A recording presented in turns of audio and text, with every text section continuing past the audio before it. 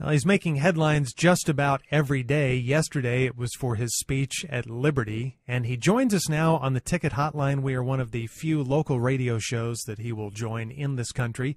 So we welcome once again to the program one of the candidates, in fact, the front runner for the Republican nomination for president, Donald Trump. Good morning. Okay. Let me just say that I think that your program is one of the most tremendous radio programs of all time. Okay. Well, thank you. It is fantastic. It is first rate. Whoa. Thank you. So we're not losers. No, you're not losers. There are a lot of people in this country that are losers. They're mainly running against me right now. Okay. Well, here you are 7 or 8 months into the campaign. You are still the front runner. Does it surprise you that you're so far out in front? No, it doesn't surprise me at all. I'll tell you why. Because America understands that I'm a winner, number one. I'm not a loser. I'm tremendous. I'm luxurious. Okay. That they understand that I'm an evangelical Christian. Okay. Okay. That I believe in Christianity. Mm-hmm. And this nonsense that's starting up about something I said at the university or college, whatever it is, Liberty something. Right. This is a non-issue, okay? I know my Bible. I know it's 2 Corinthians. I have many tremendous and luxurious friends from Corinthia. Okay? I think I know what I'm talking about. Yeah, you just seemed a little uneasy yesterday while trying to quote Scripture. I know Scripture better than probably just about anyone. Okay. When Jesus met Paul on the shore of Lake Galileo and said, "You are my rock," I know these stories. I know them inside and out. I personally met with the descendants of 10 of the original 14 apostles. Okay. I'm not sure about your math there, met with them last night. They all endorsed me, every single one of them. Wow. I own, like, the original Bible, the one that Jesus actually used in his services when he preached. How great is that? Yeah, that's great. Well, I guess you do know more about religion than we give you credit for, so do we need to apologize to him? Or I don't know. No, because you guys understand that you believe me, correct? Some of that, I guess I believe. Quiz me on the Bible. Well, I don't know. What's your favorite book in the Bible? My favorite book of the Bible, it's got to be Job. Okay? You know, how great is that? An actual book in the Bible named after employment. If you ever needed proof that Jesus was a capitalist, look right there in the Bible. He wrote a whole chapter in the Bible called Job.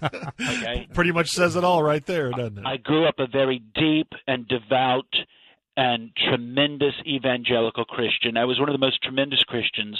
I was given the Jesus Award by the Greater Bible Association of America.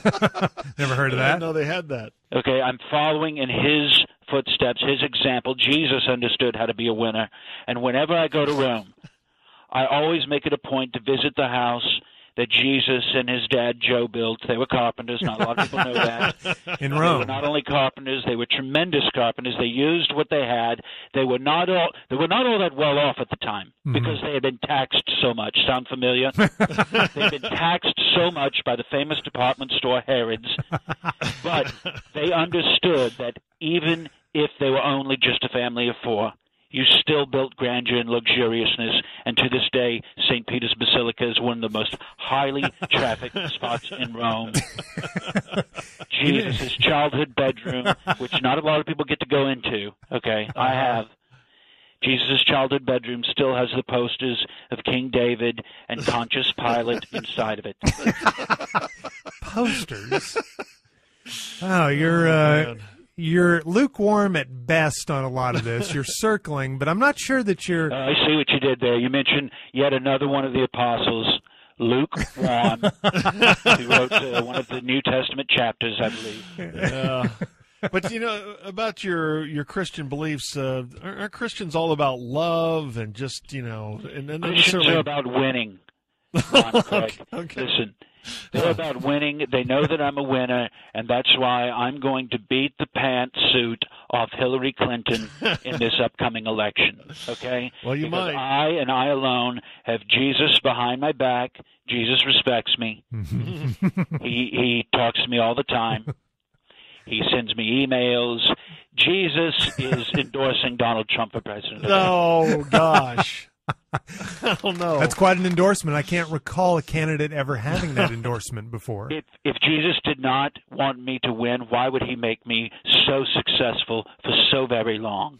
I think he made yourself successful, and sometimes that hasn't been just real successful.